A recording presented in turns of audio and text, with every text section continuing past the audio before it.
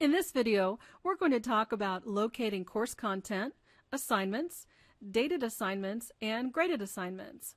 So one thing you'll notice here is we're on the home page. And from the home page, you can see a lot of your course material here in what's called the home page calendar. If I scroll over, you'll notice that there's a lot of objects that I can see for each week of the course.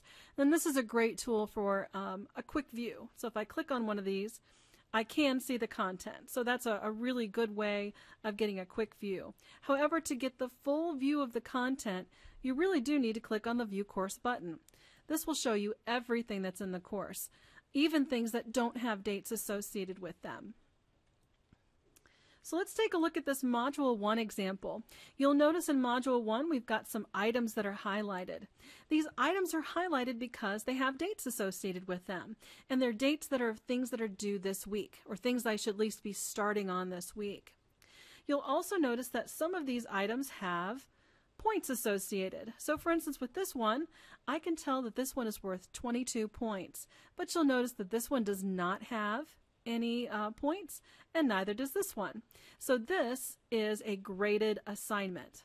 So that's how you're going to be able to quickly identify graded assignments. So I'm going to click on this one, and you'll notice again it's 22 points, and I also see the 22 points here.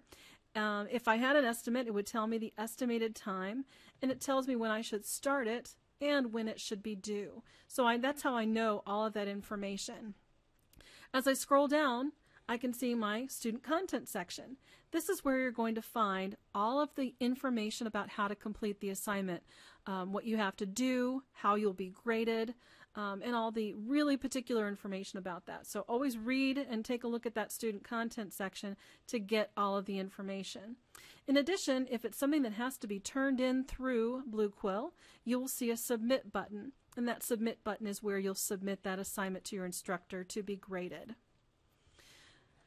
So again, as I scroll down through the course, you'll notice that there are other items that have dates as well as points, but those are not highlighted because they go into the next week, so I don't have to start those yet.